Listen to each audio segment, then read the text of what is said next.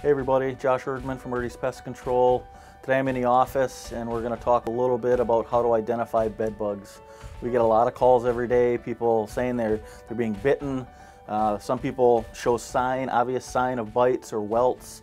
60% of the population, in fact, actually don't show any sign of bites or welts. So that happens all the time. So, you know, if you're being bitten, obviously have someone come and look. But there's some other sign you should really look for as well. Most notably is going to be the fecal staining that you can see in here, which are the black dots. They're similar in size to the tip of a pen.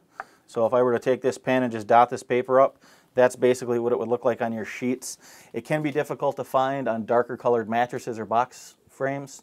However, they do make encasements, and those are a bright white, which makes it very easy for you to be able to identify them.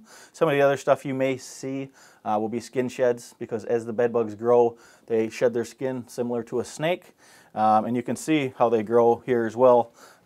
These are all actually male bed bugs, but if you look at this card here, it shows the approximate size and coloration of them as they grow through adult. And we've got a small representation of them here. So first, second, third, fourth, fifth, and sixth.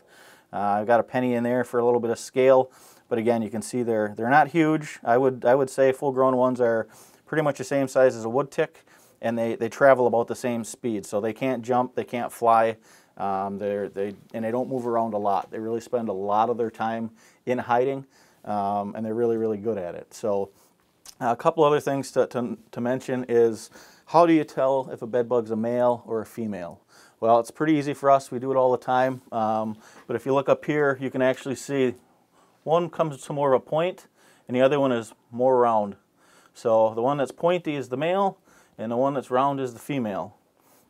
Now, one of the main reasons people bring bed bugs home and start to have a problem is because when you go and travel, you know, if you happen to bring home a hitchhiking bed bug, 95% of the time it's a pregnant female. The reason for that is little to do with how they reproduce. So again, the male's got the pointy end, the female is round. As bed bugs eat, they expand like an accordion. We just get fatter, but they actually expand like an accordion, and there's plates on the bottom of the female. As those come apart, it releases a pheromone and lets the males know that it's time to reproduce. And they essentially go over there and stab her repeatedly, which for obvious reasons she does not like, and she kind of flees the scene. So as she's running to get away from the males, that's how they get into your clothing that's next to your bed. They can get into your books or your tablets or your phones that are next to you on a nightstand. And that's almost always the reason why when you bring home a bed bug, it's most likely going to be a pregnant female. And at some point you are going to develop an issue once she kind of settles down, finds a spot to lay her eggs, and then the whole process starts over as they start to hatch, and you get more in that area. It'll get worse and worse for you. A lot of myths out there about bed bugs and how to get rid of them. Biggest misconception is that you can get rid of these guys with chemical.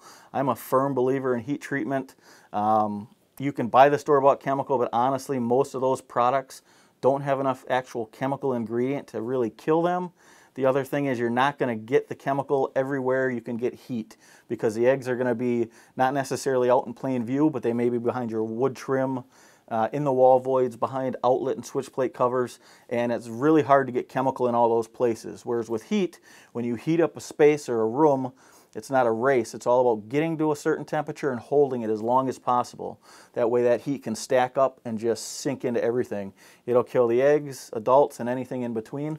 The other thing with the chemical products is a lot of times it doesn't have any effect on the eggs, or the length of time that the chemical is active or working is a shorter period of time than it takes for the eggs to actual hatch. So the female bed bug laid one right now, today, I came and sprayed that egg. By the time that egg hatched, most likely that chemical would be broken down. So we don't want to use a lot of chemicals. The other thing is the smell with a lot of the store-bought chemicals. It's very strong, and the bed bugs have a strong reaction to that. It usually chases or repels them away from where you normally find them, which is another major factor in the spread of bed bugs. So if you think you have them, if you're being bitten, your spouse is being bitten, you're finding staining, or if you're just concerned because you came back from a vacation, we do have a bedbug canine, which is a dog that's specifically trained to detect live bed bugs.